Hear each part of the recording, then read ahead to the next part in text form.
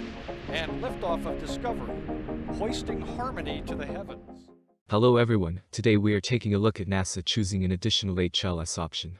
Not long ago NASA chose SpaceX and awarded the company $2.9 billion for the development and creation of a lunar Starship. This was a part of the agency's HLS competition with SpaceX, Dynetics, and Blue Origin. However, recent news reveals that NASA not only wants SpaceX, but another American company to help transfer astronauts to the surface of the moon as part of Artemis. Yesterday on the 23rd, NASA announced plans to create additional opportunities for commercial companies to develop an astronaut moonlander. Specifically, NASA is asking American companies to propose lander concepts capable of ferrying astronauts between lunar orbit and the lunar surface for missions beyond Artemis III, which will land the first astronauts on the moon in more than 50 years. This is big news as NASA makes significant steps towards the first SLS launch and more. We have seen NASA work with different commercial companies a lot in recent years. As more companies within the United States and beyond get bigger and offer greater services, NASA sees a great opportunity for help and more. In a lot of these scenarios, NASA provides funding and the commercial companies provide a service. Here I will go more in depth into this most recent announcement and what it means for the future of Artemis and humans on the moon.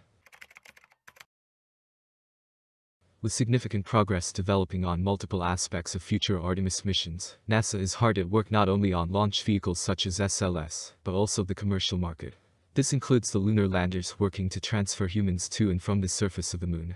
Yesterday NASA tweeted saying, Artemis III astronauts will touch down on the moon aboard a SpaceX Starship human landing system. We will be asking US companies to develop astronaut moon landers for NASA Artemis missions beyond Artemis III. This tweet acknowledges SpaceX's part in future missions, along with NASA's plan for additional landers for future Artemis missions.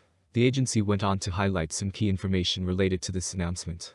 Built and operated according to NASA's long-term requirements of the moon, new landers will have the capability to dock to a lunar orbiting space station known as Gateway, increase crew capacity, and transport more science and technology to the surface. Under Artemis, NASA will carry out a series of groundbreaking missions on and around the moon to prepare for the next giant leap for humanity. The crewed mission to Mars, said NASA Administrator Bill Nelson. Competition is critical to our success on the lunar surface and beyond, ensuring we have the capability to carry out a cadence of missions over the next decade. NASA's plans call for long-term lunar exploration and setting up a more permanent human presence. The agency is pursuing two parallel paths for continuing lunar lander development and demonstration, one that calls for additional work under an existing contract with SpaceX, and another open to all other US companies, to provide a new landing demonstration mission from lunar orbit to the surface of the moon. Not long ago, in April 2021, NASA selected SpaceX as its partner to land the next American astronauts on the lunar surface. That demonstration mission is targeted for no earlier than April 2025. Exercising an option under the original award, NASA now is asking SpaceX to transform the company's proposed human landing system into a spacecraft that meets the agency's requirements for recurring services for a second demonstration mission. Pursuing more development work under the original contract maximizes NASA's investment and partnership with SpaceX. To bring a second entrant to market for the development of a lunar lander in parallel with SpaceX, NASA will issue a draft solicitation in the coming weeks. This upcoming activity will lay out requirements for a future development and demonstration lunar landing capability to take astronauts between orbit and the surface of the moon. This effort is meant to maximize NASA's support for competition and provides redundancy in services to help ensure NASA's ability to transport astronauts to the lunar surface. This upcoming second contract award, known as the Sustaining Lunar Development Contract, combined with the second option under SpaceX's original landing award, will pave the way to future recurring lunar transportation services for astronauts at the moon. NASA has already awarded SpaceX nearly $3 billion and are trying to make the best use of this investment, along with additional lunar lander options for future Artemis missions. This strategy expedites progress toward a long-term, sustaining lander capability as early as the 2026 or 2027 timeframe, said Lisa Watson-Morgan, program manager for the Human Landing System program at NASA's Marshall Space Flight Center in Huntsville, Alabama. We expect to have two companies safely carry astronauts and their landers to the surface of the moon under NASA's guidance before we ask for services, which could result in multiple experienced providers in the market. After the new draft solicitation is published, NASA will host a virtual industry day. After comments and questions from the draft solicitation process have been reviewed, the agency plans to issue the formal request for proposals this summer. The agency finished its announcement by highlighting that astronaut moon landers are a vital part of NASA's deep space exploration plans, along with the Space Launch System rocket, or IN spacecraft, ground systems, and Gateway.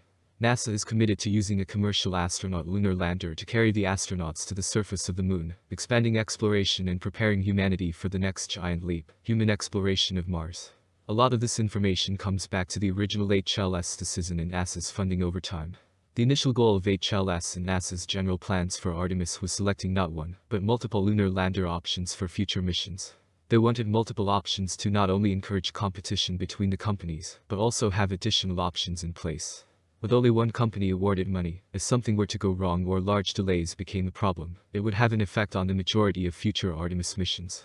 However, this ended up not being the case as NASA did not have the proper funding for multiple options.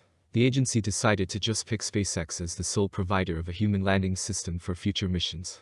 This changed in late 2021 when NASA received additional funding and was encouraged to choose an additional option for the Moon and Artemis. While the extra funding received was not very significant, it gave NASA the confidence that the government was in strong support of having not just one human landing system. Conclusion. While it has been a long time since humans stepped foot on the Moon, we are getting closer and closer each day a part of Artemis.